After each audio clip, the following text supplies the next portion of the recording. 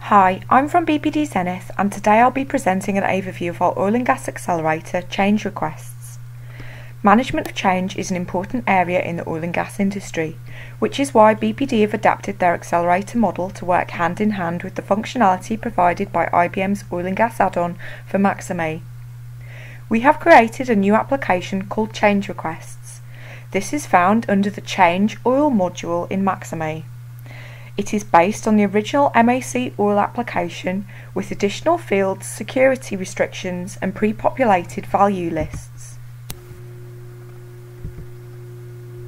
As we go into the MOC application, we can see that the change requests are prefixed with CR. This is to easily identify records in the +G MOC view that is shared with the deferrals records. The MOC types we have provided include asset-specific change, planned maintenance revision and set point amendments, amongst others. We've also added a disciplines field which is required and has available values such as drilling, fabric and inspection provided. A workflow is attached to this application for approving a change request. The status of this can be tracked in the Approvals tab.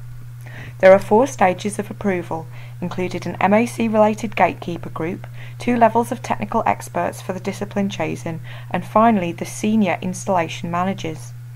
Change requests can also be raised from work orders, either via the More Applications menu or via the workflow when an assurance PM or explosive PM has been flagged as a failure.